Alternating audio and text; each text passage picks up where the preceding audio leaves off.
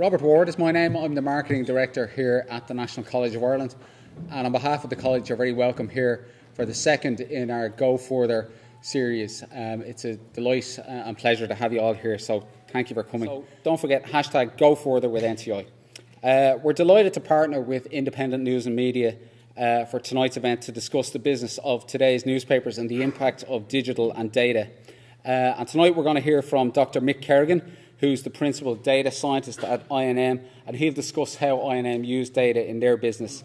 I'd like to start by getting you to cast your mind back. Well, probably many of us weren't alive, but cast your mind back to the 1940s and imagine what the world of a journalist or an editor or somebody working in print media or in publishing at the time would have had to deal with. This is very, very difficult to try and work out how your product is performing.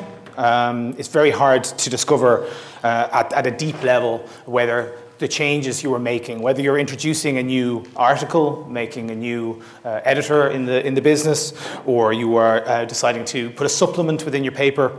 It's hard to know how you're succeeding and how things are going. It's also very difficult to know what's going on in the world unless you go outside and actually report on the news and actually go and observe that news happening and report on it. So the main KPI that you have within your business is circulation. That is, for those of you who wouldn't be aware, is the difference between the number of papers that you print on a given day and those that get returned and those that maybe you give away for free. So that gives you an indication on a daily basis of how many papers you've sold and how many people are buying your product. But that KPI is quite coarse in nature. It gives you a very high-level KPI. It's very hard to drill down and say, well, what's selling my paper? Is it the supplement? Is it the piece on the front page? Is it the agony aunt column on page 14? What's actually selling my publication? It's also not very timely information. So your paper's gone to print, it's gone out, it's been sold in the shops, and then you get some insight on it. And you now need to apply that insight to the future. But you can't react really in real time to how people are buying your papers. Different people within your organization will also have very different opinions on how they view circulation. So the printers will use circulation to understand how many copies they need to print on a given day. Advertisers will use that number to go out and sell advertising within your newspaper and say, okay, this is how many people your ad is going to reach on a daily basis. And your editor will use it to understand the trend. Okay, so we've made a lot of changes in our business, and over the last 6 weeks, 8 weeks, 12 months, whatever it might be, the traffic, or sorry, the circulation of our newspaper has gone up or has gone down. So if we take a look and fast forward to today, the first noticeable difference is that in addition to being able to buy the paper in a printed form, you have a number of other channels through which users can consume the content that you're producing, whether it be on their desktops while they're at home or at work, on their mobile phones. Traditionally, mobile phones were on the go, but now very much so on the couch or in bed or all those different aspects. Tablets are very ubiquitous, less mobile, but a little bit more again on the couch, and then new technologies like wearables, Apple Watches, and those sorts of technologies. And the usage and behavior of these systems is very, very different. So when we look at our traffic, we see desktop behavior being predominantly, or say peaking Monday to Friday between 9 and 5 p.m. Mobile behavior is much more 24/7. It pans out across the week. And the peaks tend to be early in the morning, late in the evening, when people are in bed or at either ends of the day or on the bus or are maybe lying in bed before they fall asleep and want to catch the content before they go and do that. Tablets then have a weekend behavior, early mornings. And Apple Watches, we're only learning now from the new apps we've released how people are actually consuming that. So you have all these new channels and you have many different ways to get at that content. So you can reach the content directly. You can go to your web browser and type in independent.ie and come straight to the site. Or you can go to Google and you can search for some topic that you know is ongoing. You can go to social media and you'll see content that we're pushing out or that your friends are pushing out. And you can go to content aggregators like Google News or Flipboard, where they'll be featuring particular pieces of content. What this gives us between the actual products that we're producing and the content within them and the different channels All of this is giving us data, and we have so much rich data about the behavior of what people are doing. And the guy in the 1940s, I think, would be quite envious of what we were able to do. We can push a piece of content out on our platform and see how it's performing from a direct perspective. We can push out a social media post to drive traffic to that piece of content. Within minutes of putting it live, we can see if that content is performing well or not. We can be able to react to that, change headlines, add new content, push harder, push less, back off a story and move to something else, so you can be much more effective with your resources in the newsroom.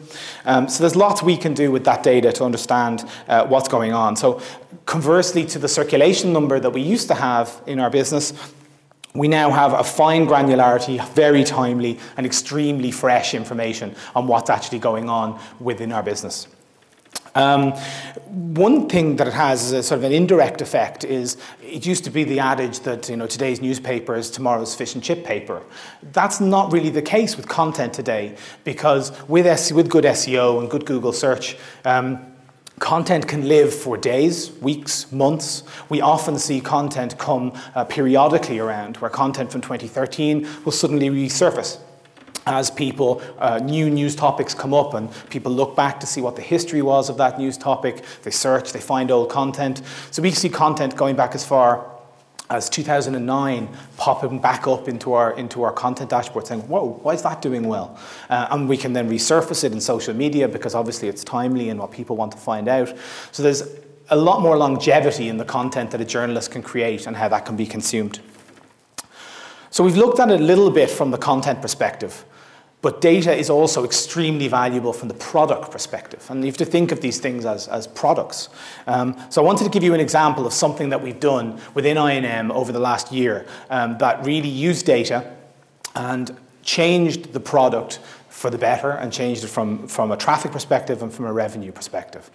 So if we go back to the end of Q1 of 2014, and we were observing, and we can see that the blue line is desktop, the red line is mobile, and the purple line is tablet, showing the number of unique users that come to the site every single day.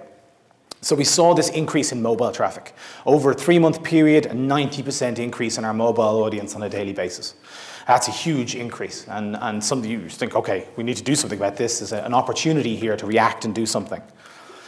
So we looked at traffic and said, well, traffic, it's not gone up as well as we would have liked with that audience growing by 90%. So we need to react and we need to do something about this. So we brought together our data team, the design team, the development team, our editorial team, and said, what experience do we want to deliver on a mobile device to satisfy this audience, this new growing audience that we have on a mobile platform? And we released that in May of 2014. And we saw an initial uptick. And it probably would have been an even bigger uptick if we weren't heading into this sort of June, which is generally a little bit lower than May. So you can see the desktop and tablet probably come away a little bit, and mobile actually grows a little bit. We looked at it, looked at the behaviors, analysed how people were using the new product that we put in the market, understood how they were using it and what we could do differently, and released a new edition then in the end of June.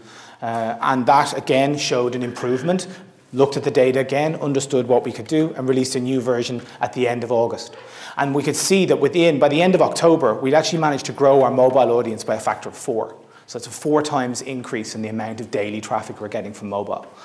And that's just by thinking and observing the data, observing what is going on with the audience and how they're using that data, using that content and the product, and delivering them a better experience. And if we follow that trend on, we've been doing iterations of this and we've been growing our audience.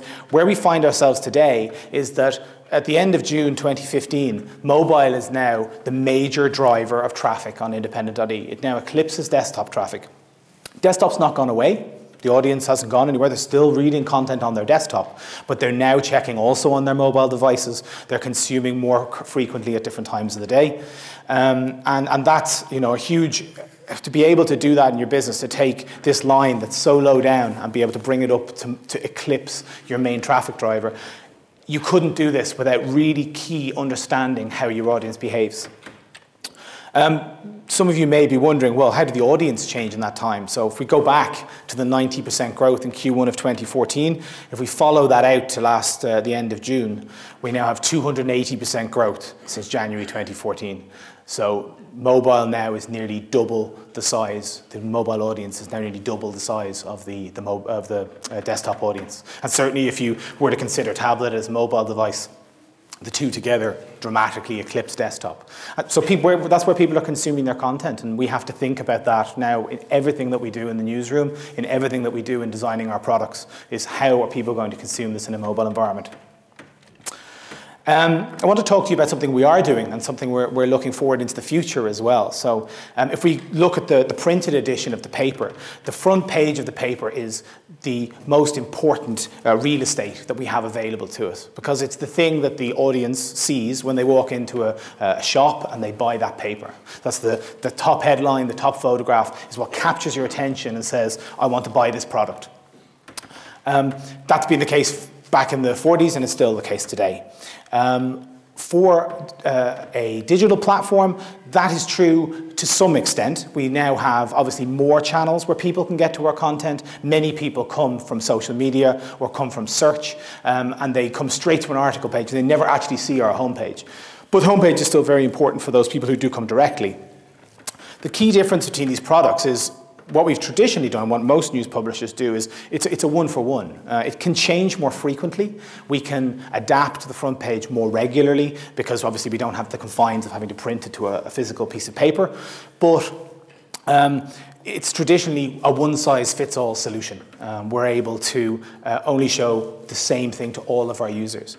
So what we're looking at the moment is being able to explore the behaviors of our customers and say, can we deliver a better experience to our customers? Can we make it so that they're able to get a more personalized, a more targeted experience when they come to our homepage? Because there are days when I come and I see a story here about John Delaney in the celebrity section, that doesn't really interest me. But there's other great content that does interest me, and I want to put that content front and center in front of the user.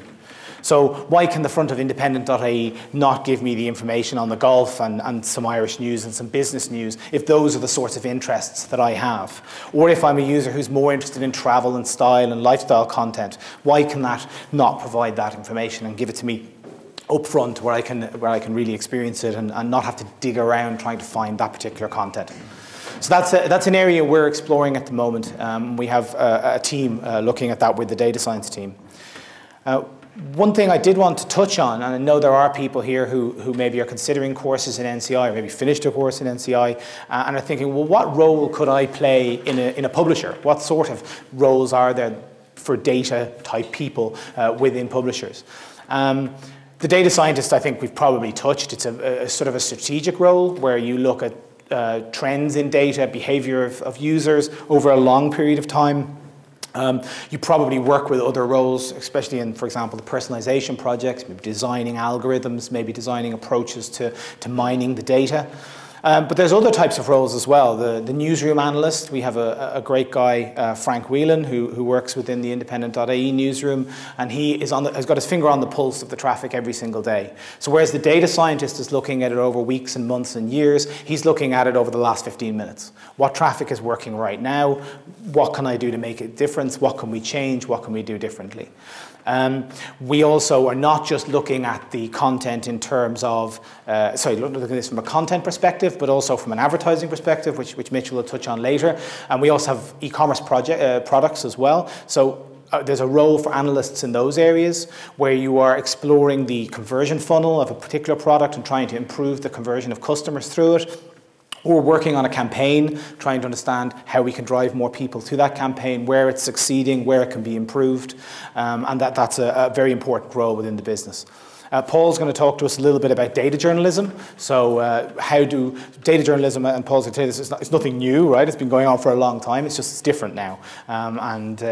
That's a very important role where we can now get leads from data, and Paul will, I don't want to ruin Paul's talk, so I'll shut up and let Paul continue. And then the last role is probably more technical. So product management, software engineering, software architecture. For one of the first times, we've got a much bigger development team in the independent, because not only are we now maintaining the actual systems themselves, the websites, the apps. But we're also looking at behaviorally storing data, managing how we expose that data, how we use it within our platforms, how we deliver personalization, how we deliver targeting within our products. And that involves a number of different roles that are thinking about designing those products and implementing and architecting those products. So there's definitely a role there. But probably the take-home message from that piece of information is that every single role within the newsroom, no matter who you are, you have to be thinking about data all the time. You will be made responsible as a journalist for some target. And if you're not working towards that target, or if you're working towards that target but you're not looking at the data, you'll miss something and you won't achieve what you're trying to achieve. So all roles within the business have to become more aware of data and how they work. So that probably wraps it up for me, and I'll pass over to Paul, who's going to tell us a little bit about the evolution of data journalism. And just excuse us for 2 seconds because I have to switch the mics over.